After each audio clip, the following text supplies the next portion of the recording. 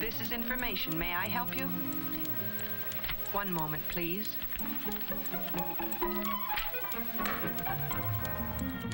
On the wire. Go ahead, please. Operator. Hello? This is long distance. May I help you? See those signals light up? Each day when you take your place at this switchboard and the signal lights come on, visualize, if you can, what lies beyond it. Beyond each glowing light.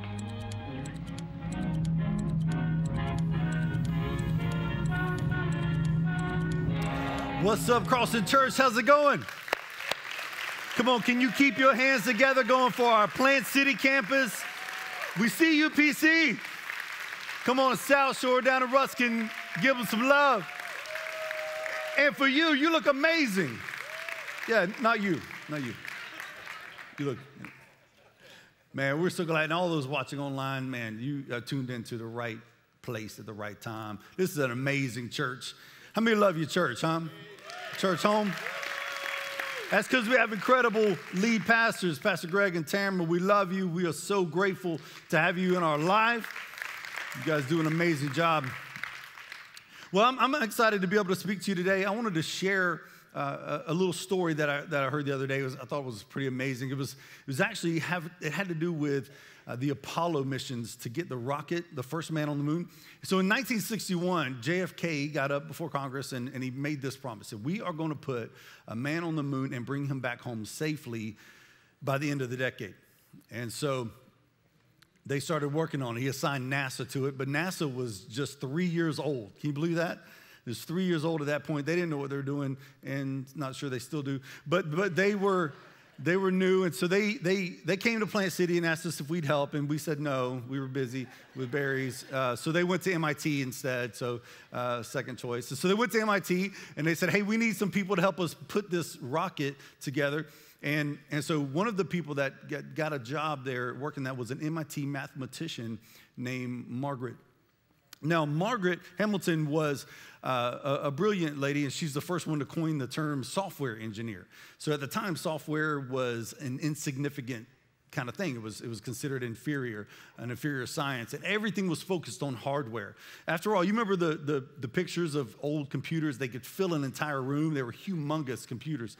And so she was in charge of software. And as she began to work, as a tedious job to get that computer to shrink down and to get the software to run, to get a man to the moon. And computers really weren't that powerful. In fact, the iPhone in your pocket is 1,000,000 times more computing power than the computer that took a man to the moon and back. 1,000,000 times. What are you doing with your life? Like, you have 1,000,000 times. Have you gone to the moon yet? Like, no. And so they were doing this, a lot of work, took into it. And so she would have to take her daughter to work with her because it would be long, late hours. And so one day she had her 10-year-old daughter, Lauren, with her.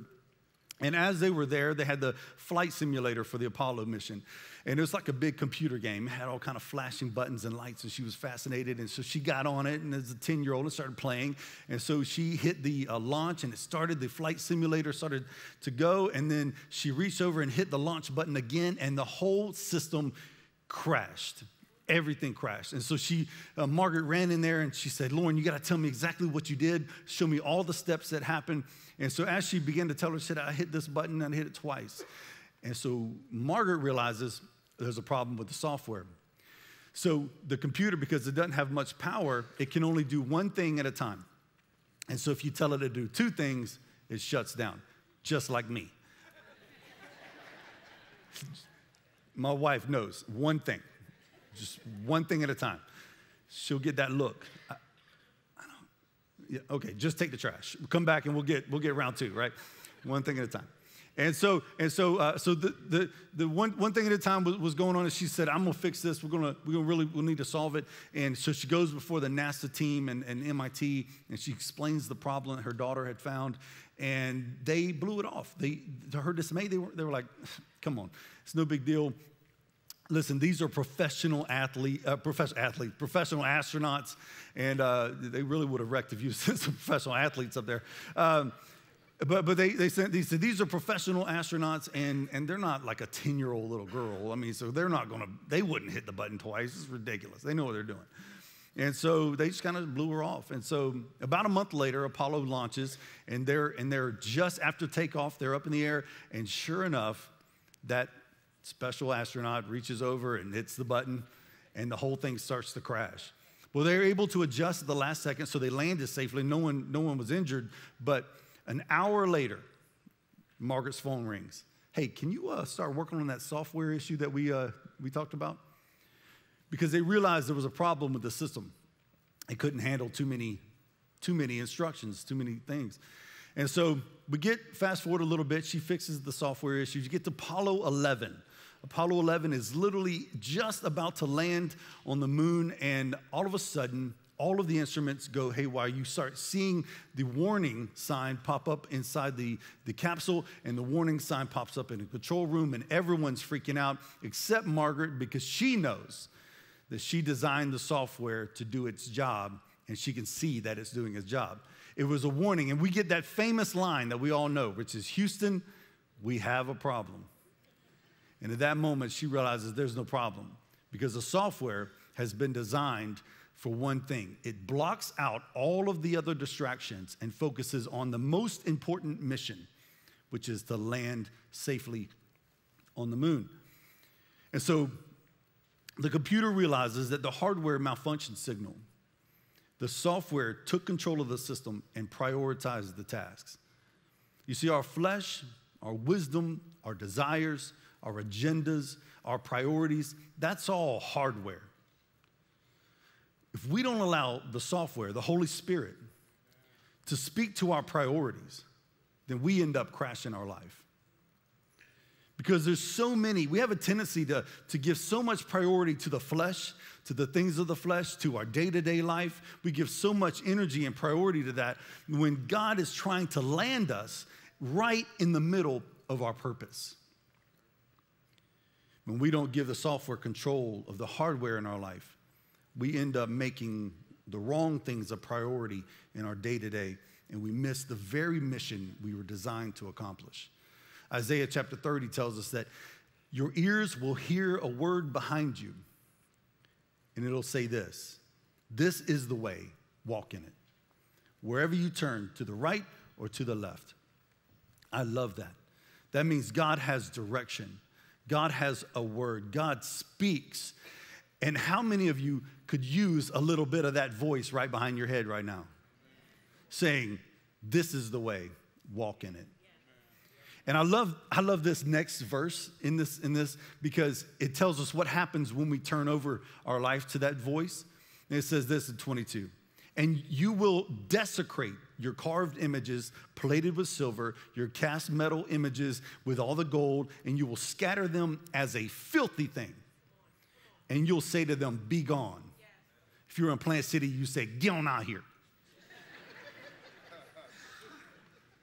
You take the things that have become gods in your life, idols in your life, the distractions of your day-to-day that want to dictate and run your life. Because I promise you, if you do not watch it, those details will absolutely run your life.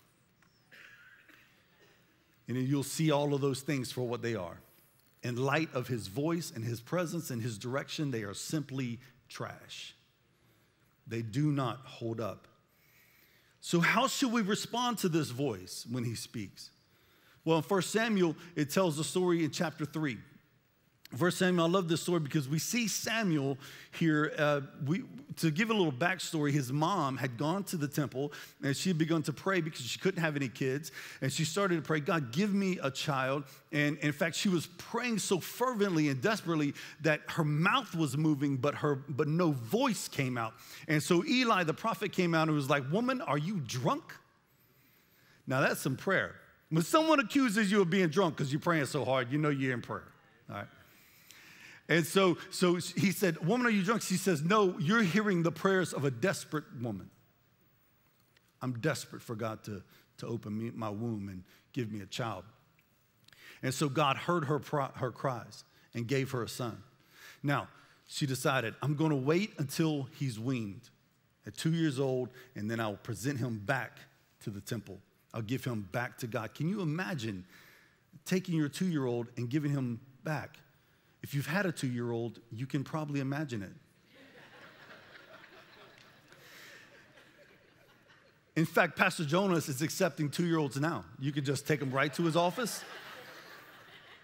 Don't worry, he'll take full control. He'll get them where they need to be. And so this moment occurs. And now at this point, he's been raised basically as Eli as his father. So Eli has had to parent him, to develop him and raise him from a 2-year-old, God bless his soul, into a now 12-year-old, which I don't know which one's worse. Okay. And so 1 Samuel chapter 3, we see this story play out as we jump in. Now the boy Samuel was attending to the service of the Lord before Eli, and the word of the Lord was rare in those days. Visions were infrequent. Now you got to understand, the word of the Lord was rare not because he wasn't speaking, but because the perversion of the priesthood was so deep. Okay, and the people were so hard-hearted that they refused to listen to his voice. God is always speaking. But when we become so perverse and so distracted and so overwhelmed by the flesh that we allow it to go, there's a problem. And you got to understand that Eli's sons, while Eli was a good man, his sons were terrible. They were doing all kind of perverse stuff and breaking God's law and mismanaging his people and wounding those that had been sent to the temple. They were horrible people. And so Eli had to pay a price. And it wasn't because his kids were bad. You can't control that. It was because he didn't control his house. Dads, can I stop for a second? Just grab your attention right here. You have a responsibility.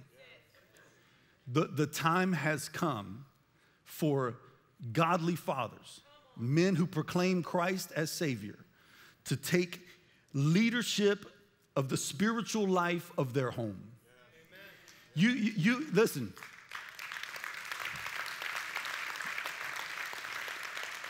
This doesn't mean perfect children. You're not responsible for the mistakes that they make. They will make mistakes. That is part of growing. You are responsible for ignoring the growth and development of your children. When you allow shenanigans to go unchecked because you're scared to deal with it, because you don't want to face it, because you're afraid of the own shenanigans in your life. We have got a responsibility, dads, and we will be held accountable, not for their actions, but for our leadership in our homes. Well, thank you, Pastor. That was very inspiring. But it happened at that time as Eli was lying down in his place. Now his eyesight had begun to be poor, and I realized that for the first time about a month or two ago. I had to go buy readers for the first time. I was so disappointed. I went into the store in the pharmacy and I put some on and I turned the card around so I could read the back, and I was like, oh no, it worked. I've never been so disappointed that something worked in my life. What if we had that same desire for his voice? Like, oh no, I recognize that life is dark. I need his voice. I need him to speak with clarity. I need him to be that voice that says, this is the way, walk in it. And so the lamp of God had not yet gone out, and Samuel, that just means it was not morning yet. It was still in the middle of the night. And Samuel was lying down in the temple of the Lord where the ark of God was. That the Lord called Samuel, and he said, here I am. And when he ran to Eli and said, here I am, for you called me, but he said, I did not call you, go back and lie down. So he went and lay down. And the Lord called yet again, Samuel. So Samuel got up and went to Eli and said, here I am, for you called me. But he said, I did not call you, my son. Go back and lie down. I need my sleep, boy. Quit bothering me. Now Samuel, this is powerful. Now Samuel did not yet know the Lord, nor had the word of the Lord yet been revealed to him. Listen, you have, as parents, we have a solemn responsibility. And that solemn responsibility is not to teach a kid how to throw a ball well. That solemn responsibility is not to show my daughter how to dance to a music routine. My solemn responsibility is to teach my children under my care how to hear the word of God for their life and how to apply it. How do you listen to the voice of God, and how do you walk in your purpose? That is my solemn responsibility. Now, ain't nothing wrong with a baseball. Ain't nothing wrong with a dance. Listen, you ought to see me put on some moves. I can cut but my solemn responsibility is while I'm teaching them to throw a ball, I teach them how to hear the voice of God. While you're dancing, I ought to be able to teach you how to listen to the voice directing your steps. That is our purpose. Now, I do like this next verse because actually Eli does get it right.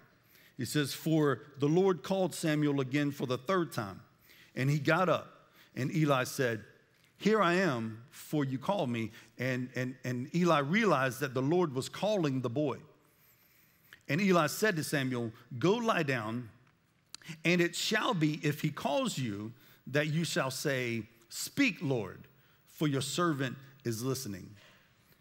Can we all say that together? Say, speak, Lord, for your servant is listening. That's good. And I want you to pick up a couple things right here that are super important inside this. There is a way that we should respond to the voice of God. There's a particular way that we are called to respond to the voice of God. And we see it played out in Samuel right here. Because first of all, he says to him, I want you to go lie down. In other words, I want you to intentionally slow yourself down. Slow down. You've got to take intentionality to slow down. Stop what you're doing that doesn't really matter and get alone in my presence. Slow down. Some of you need to look in the mirror and say, slow down. Like, slow down. Your flesh, your agenda, your life, your stuff, it's fine. It's all good stuff. It's fine. There's nothing evil about it. But if we're not careful, that stuff will move you at a pace faster than your ability to hear God's voice. It'll move you past the moment. It'll say, no, don't stop for that because you got stuff on your agenda. No, your agenda needs to wait for the voice of God. And so our first step is to intentionally slow ourselves down. Not only that, but we turn our expectation and our focus to the voice of God. He says, if he calls you, in other words, go back, slow down, and expect to hear his voice. He's going to call you again. And when he does, are you listening? You've got to turn your expectation and your focus to God's voice. Not onto your problems, not onto your situation, not onto your circumstances, not onto any of that. You've got to turn your focus to his voice. And then he says, listen, and it shall be if he calls you that you shall say, speak. That means converse with me. You're asking God, please converse with me. Talk to me, Lord. Spend some time with me, God. I got to hear your voice today. When's the last time you stopped and just said, God, speak to me? I know you've heard my cries, but I want to hear yours. Speak to me. You've heard what's important to me, but what's important to you? Speak to me. And I like the next word, Lord. Oh, that tells you something. Because we're supposed to reaffirm who is in control in this conversation. And then he says, speak, Lord, because if he's not Lord of all, he's not Lord at all. And some of you have been claiming lordship and never submitted nothing to him. He's not in control of nothing in your life, and you're calling him Lord. You're the Lord, right? And so he says, so you got to remember who I am in this scenario, and you got to remember who you are. Speak, Lord, for your servant is listening. That means slave. You know, we spend a lot of times bringing our list of needs to him like we're the boss. Here, fix these things and then get back to me. Give me a report on Monday, Johnson. Right? We bring him our list and like say, hey, do this stuff for me. You know it's a mess, fix it. I mean, I know I did it, but you fix it. And God said, listen, I don't have a problem with taking your stuff. I got no issue. In fact, my word says, cast your cares upon me. And we love that part of the verse, cast your cares on me, but we don't like doing the second part, which is because my yoke is easy and my burden is light. That means that you are yoked to his direction.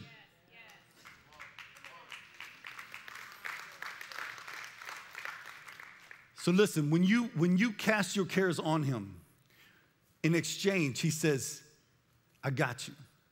Tie yourself to me and go where I go. Listen to my voice in leading, and I'll get you out of situational living and into purposeful living because I'm headed toward purpose. That's the power of yoking with him. So we say, Lord, your servant is listening. And I love this because that Hebrew word for listening is not just, it doesn't mean like, hey, I'm here I hear things. It means to listen with the intent to obey.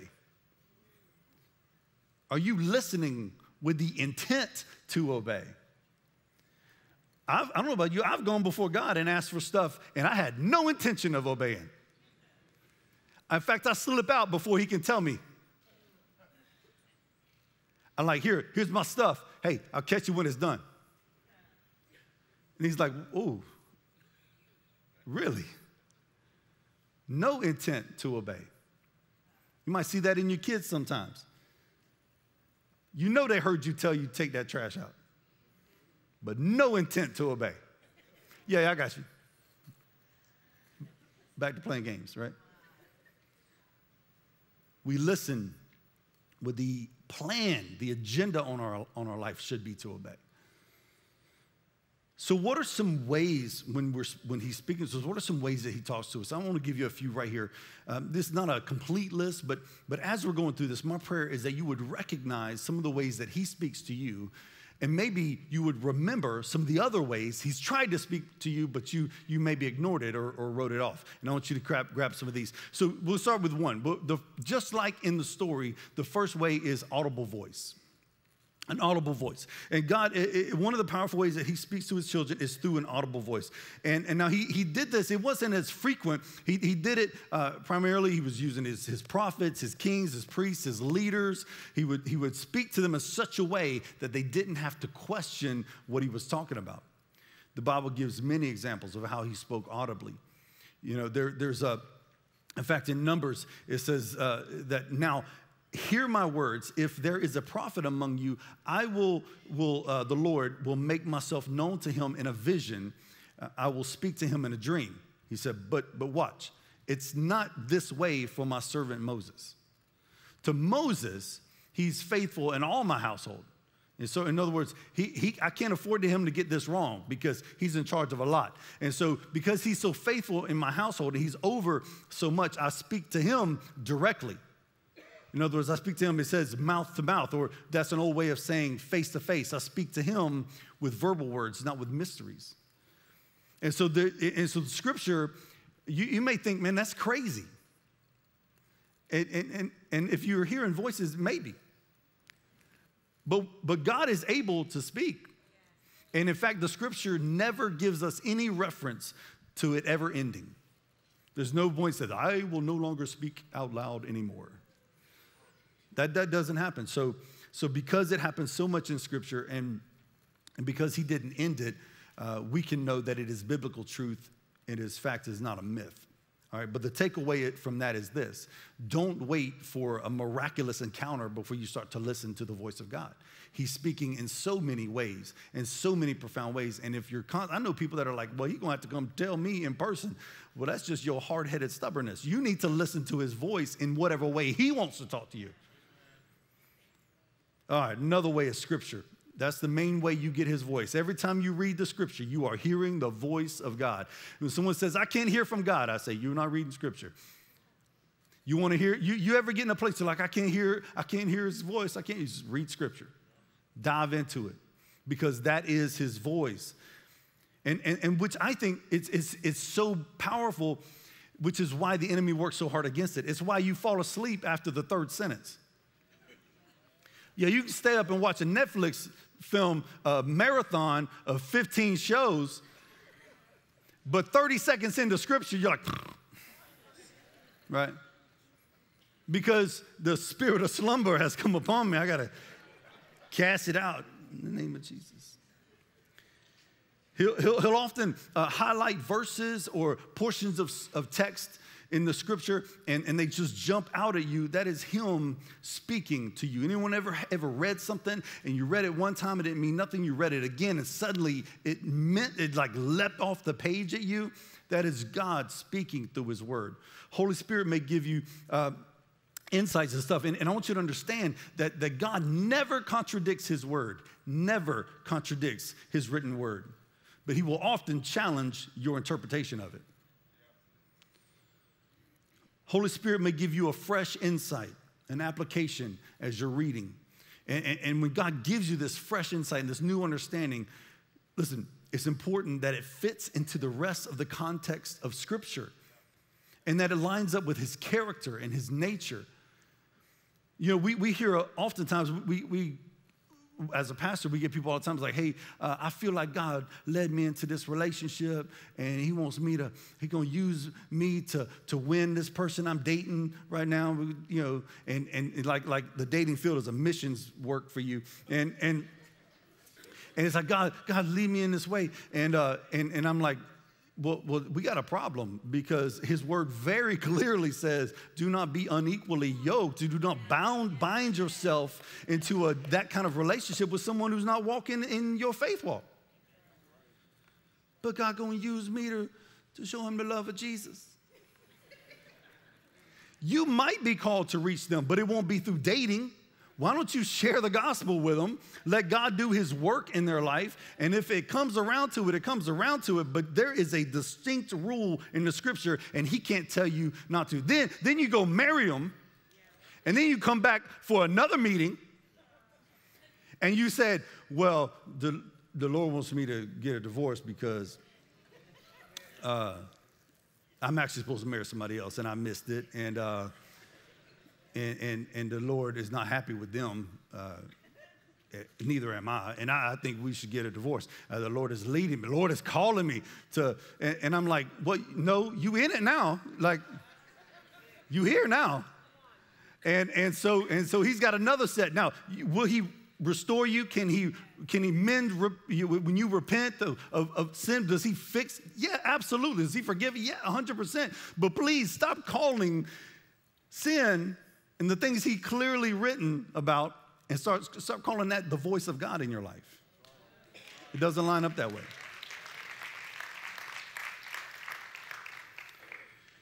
Another way he speaks is through God's still small voice. We frequently underestimate the power of God's still small voice.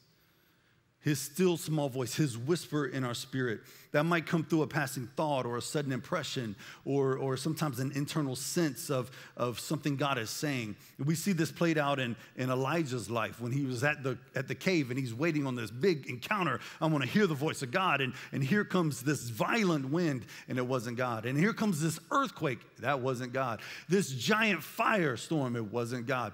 God showed up in this gentle whisper. Because there's a still small voice that when God speaks, he is still God speaking. And we have got to dial into it. And it's okay that you don't understand it. Can I tell you that if you're not sure, you hear God speaking and you're like, but some people seem so sure and I don't ever know. Can I tell you that it's okay? You know, the prophet Jeremiah, pretty significant guy. Do you have a book in the Bible named after you? No, right? He's done some stuff, okay? And so Jeremiah is telling this story. He says, I'm in prison, and I hear God say to me, your uncle's son is going to come to you, and he's going to ask you to buy his land.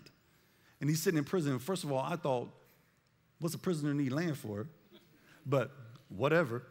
And so he's sitting there, and then sure enough, some time passes, and in comes his uncle's son, walks right up and says, hey, listen, I think you ought to buy this property. And here's what Jeremiah says. Well, that was the word of the Lord. So in other words, he didn't know for sure. He wasn't sure that was, he just heard it. And then, because anytime you hear the word of God in that still small voice, it requires patience and confirmation. Some of us get into a mess because we respond too quickly. We need to let God. We need to marinate in his word. We need to sit on that thing and confirm it. Some of us hear like this voice that's calling you, and many times we'll jump out and wreck our purpose for a season because we didn't seek counsel, and we didn't submit that word back to him, and we didn't chase it against scripture. We didn't spend time letting that word marinate and build in our life. And so we wind up getting in trouble. So it's so important to take that still small voice and use it as a way to ask God what's going on, to take it deeper. Another way he speaks to us in visions and dreams.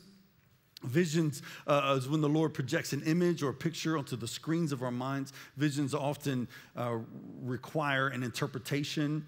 And so the Holy Spirit, if he speaks to us in visions and in dreams, when he gives us those images, it's important that we turn around to him and say, what did that mean? Let's chase you. I see what you said, but what do you want me to do with that? What is the meaning behind this? And dreams happen when God speaks to us in our sleep. And you're like, wow, rocket science. Thanks, Pastor. And so when we're asleep, though, the reason that he speaks to us in that way, and it so often is because our consciousness is turned off. And so our reason and our logic and our no and our doubt and our fear doesn't block his voice. He ain't got to fight against us to get the word to us. And an interesting moment happened with me and my wife. We were sleeping. God woke us up and woke her up, and she had this dream, right? And then he woke me up, and that might have been Julie. She was like, get up. And so sometimes in a dream, you feel when you wake up that it's significant. That's one step. I had a dream, and it felt significant. And so I take that to the Lord. Well, he woke us up, and she began to share something that God was speaking to her about our daughter. And I said, wait a minute. And I began to describe it. And it was the same dream she had. And I actually had a vision. I could see the entire room and where my daughter was and what was in the room and how the room was placed. And so we called her and said, hey, what's going on? And here's what I saw, and this was going on, and these things were in the room, and this was the room you were in. And that is exactly what was going on, and that's exactly where I was at. And so we knew where to pray. We knew how to direct our focus, and we began to cover her in that moment, right? Because we understood God had given us a dream. All right. Now, angels is another way that God sometimes speaks to us, through angel visitation. I know you look at me and you're like, there's one. And I don't mean to disappoint you. It's not. Okay. I'm just like you guys. Right. So angelic visitation comes, and you might know the story, Luke 1, right? And the angel comes and visits Mary and says, hey, you're about to give birth to a child. And we know that these visitations come. And some people are like, so I went to Epcot, and it was at Christmas. And Epcot had done this thing where they created these glasses that when you look at lights, they're the Christmas lights at Epcot, and when you look at lights, around every light would be a bunch of angels, because the way they design these glasses, angels would appear around the lights. And so I often think, I know a bunch of people like this, that they see angels everywhere, right? They're so focused on the angels. And I'm just here to tell you, they're just messengers of a voice. And so if you see an angel, cool. If you don't see an angel, cool. What is God saying? That's the point. So don't be so distracted by the message. Don't miss the focus, the source of the message. It's not about the delivery method. It's about the source of the message. What is God saying? So another way God speaks, and this one's real big to me. He does this with me, and I bet you there's a bunch of people in the room who does it too as well. And that's creation. God speaks through his creation. Now, creation itself is a voice from the Lord that speaks to us in many ways, specifically in expressing the truth about who God is in grand ways. And if you've never seen some sights, some sunsets at a Florida beach, you understand. Anyone ever sat out before and been like, man, how can you not believe in God? And you see something like so amazing, right? You just the creation is so incredible. And you look at that, and some of Plant City, we look at a strawberry field like that. We're like, how can you not believe that there's a God? And so many times we'll get that. But I know this. God not only gives me like wow moments of his grandeur, he actually preaches messages to me through creation. And I, like, all right, so I want to bust some people's bubbles just real quick before I get into it. That cardinal that lands in your yard, that's not your grandma. She didn't land in your yard. Like, that's not, all right. And the butterfly that fluttered in, that's not Aunt Susie. She's not visiting you from heaven. Like, that's not, okay? So it's not happening. So my meemaw, you know you're Southern, like you got a meemaw, right? So my meemaw actually hit another person with a bat for me. So what did your mama do? What did your meemaw do for you, huh? We get violent up in here. All right, but meemaw was like one of the most important people in the world when I was growing up. She helped raise me. Just an amazing. How many love your grandmas? Huh? You love your meemaws? And so Meemaw was just amazing. And so she had all these cardinals in her house. She had these birds everywhere, these little statues. And so sometimes when I'm feeling down, I'm feeling sad, maybe I'm feeling nostalgic or I'm missing her, it happens a couple times a year that a cardinal will come land on my window sill or on my back door and just sit there. And I'll feel this like, this presence of God, like his comfort. He's like, I got you, son. I see you. I'm here, right? But that's not Meemaw. How creepy. I'd be like, get out of here, Meemaw. There are cats running around, they're gonna get you, Like that's, okay, can we good with that? So Meemaw ain't, she's not looking down like, oh, let me fly down from heaven and just, that ain't how that works. Okay. So I a few months ago, I had to go on a way to get away with God. Remember get alone, slow down, be with him, okay? I had to spend some time with him. So I went to Tennessee, and I got some alone time with him, and I hit a mountain, a trail, our first trail that I came to, and when I got to it, there was an old man coming down, and I don't know how old he was, 150. I don't know. He just looked like he was ancient. I don't know. He was there when the foundation of the trail was driven. I don't know. He was original, okay? And so he's coming down the mountain, and he's the first person I see. As soon as I step on the trail, I hear his voice. He goes, watch the root. And I said, watch the root? That's a weird, you couldn't say, hey, what's up, buddy? Have a good day. You started with, watch the root? Like, and who you telling watch the root? I'm half your age. You gonna bust a hip. You keep walking around on these mountains like this. I was just fussing. I was agitated. I was just fussing. I don't know why. I was just fussing, right? And so I'm just walking on the trail, talking about me watch the root. You watch the root. I ain't even watch the root. And so I'm just giving it to him. And God says, I sent him. I was like, oh, my bad. I thought for a second he was you because he was old, okay? And God said, son, listen, you're so focused on making the leaves look good to everyone else, you've ignored the roots. Leaves don't replenish roots. Roots build leaves. And I was like, oh, my bad. So God began to speak to me and preach that message to me as I walked. And we came to a part in the trail, and I looked down, and this is what I saw. I saw this root, and it looked like the hand of God, I'll be honest with you. And I heard God say, I shape the foundations. I lay the paths. Watch the roots, because that is where life is. And so this message just blew me away on this trail. And so I thought, well, this will be cute, and I'll send this to my family and my daughter, and she'll love the heart. So I made a little heart. Right? Isn't that adorable? No. They said, Dad, that's creepy. They were like, did you find a dead body on the trail? Like, what are you doing? It's like, no, it's the hand of God, son, daughter, leave me alone. It's creepy. I can't win. All right, and then a few days later, I went on another hike, and I went on this trail, and I was walking along, and I came upon this waterfall. And this waterfall was amazing. And as I'm sitting there staring at it, I noticed something. And so I started to zoom in. And I'm like, man, what in the world? You see those two leaves? Can you freeze frame those two leaves for me? Okay.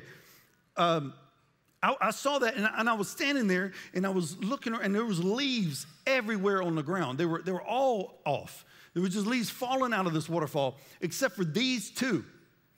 And I remember I said, ain't that funny?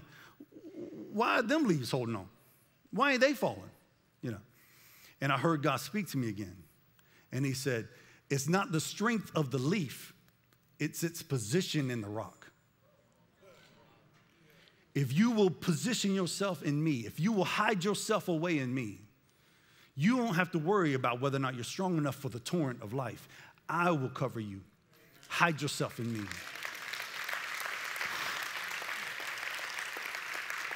I was like, I literally looked, I said, well, Jesus, ain't you cute with all of your little sermons? And then he made it rain. I had to walk back in the rain and the mud. He didn't like that. Am I being too real? Am I being too, sometimes I'm like, oh, he's just cute with all these messages. And so at the end of the trip, I was, some locals had told me about this trail that took me up to this amazing view. And so they took me to where the trail started. And first of all, I was like, well, that's not a trail. That's where water runs out. That don't look like a trail at all. It goes straight up. Like, I don't understand. They're like, no, that's the trail. And so I'm used to climbing Florida mountains. And so the altitude was a little difficult, okay?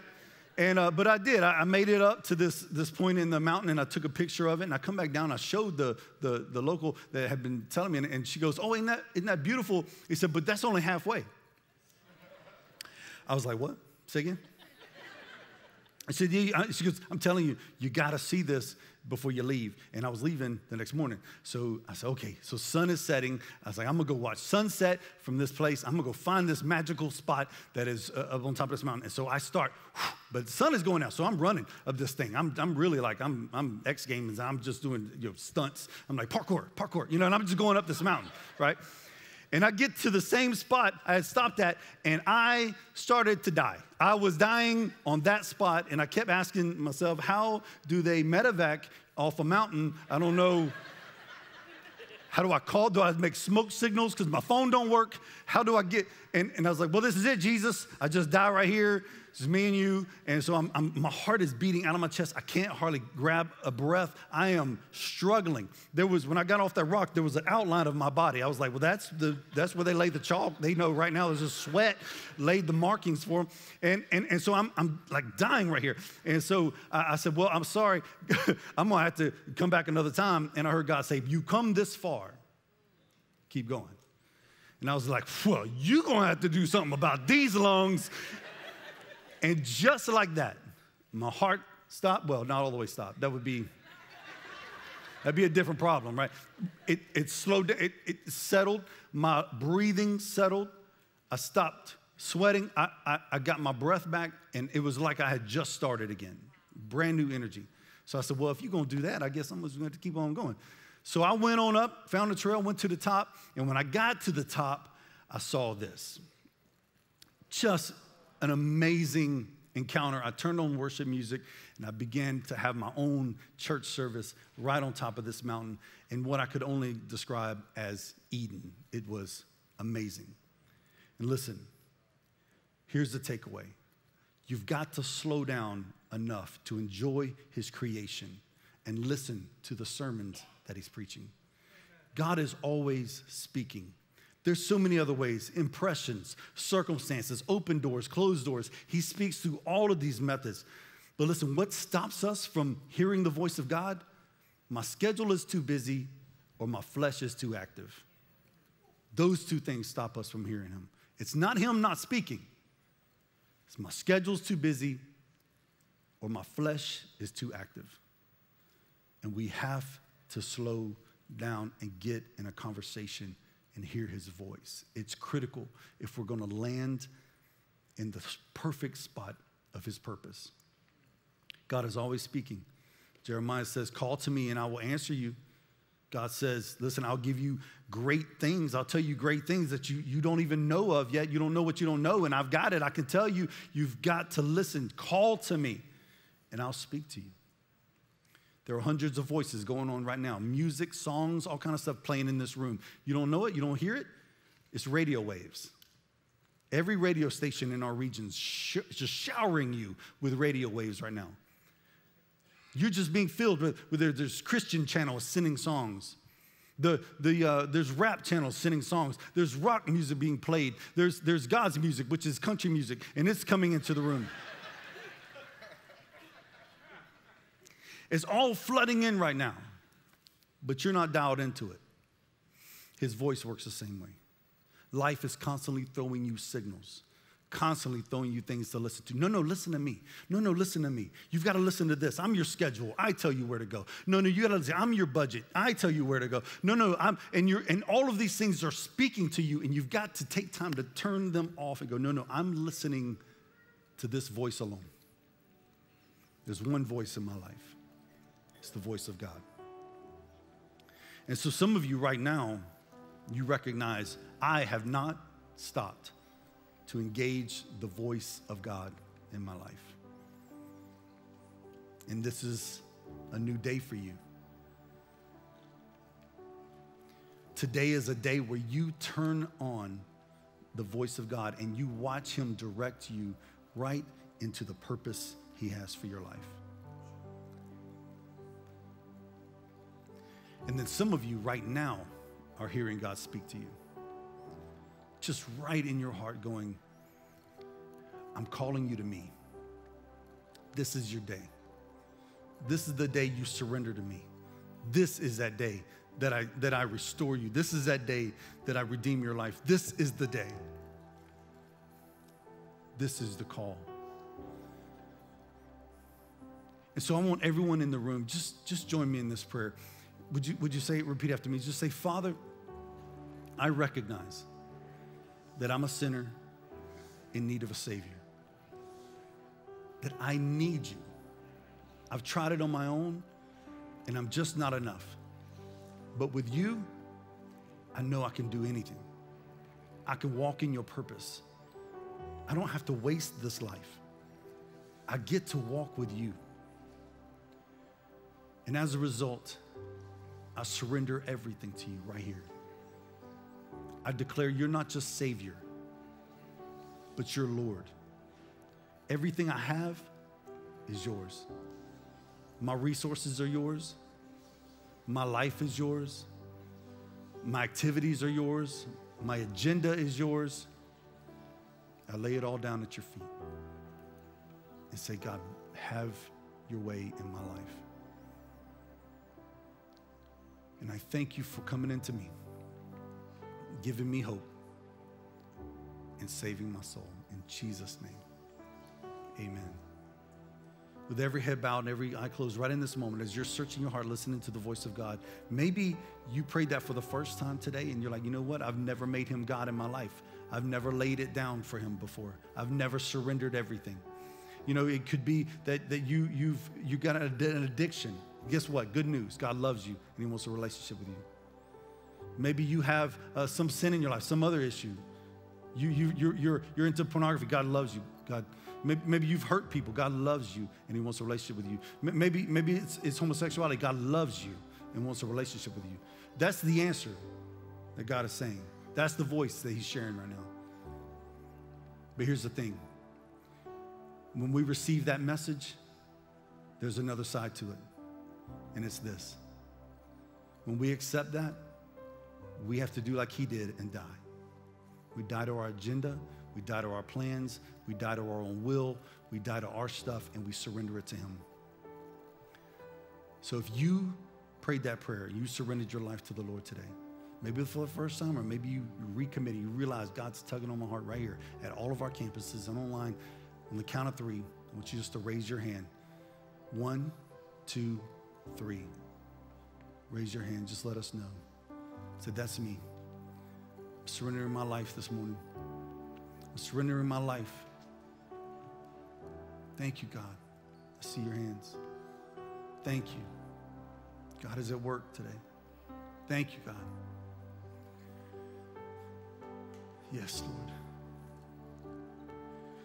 If you gave your life to the Lord and someone placed a card in your hand, just fill that out and then drop it in one of the boxes or give it to somebody with an Ask Me shirt.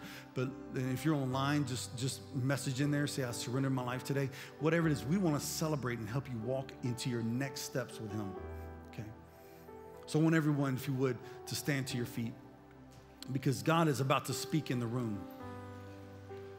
And as we set an atmosphere of worship, God is about to move and speak. And one of our pastors is coming out, and God is going to share today some things. How many believe in God speaks? You believe God speaks? Okay. I did okay then. How many of you believe that he wants to heal and restore? How many of you believe that he has a plan right here today? He knows exactly what he wants to do. So come on, will we just surrender our hands in our worship and say, God, have your way, move in this place. We are here to listen to your voice, and we surrender to what you're saying today. Come on, let's worship together. Let's do it.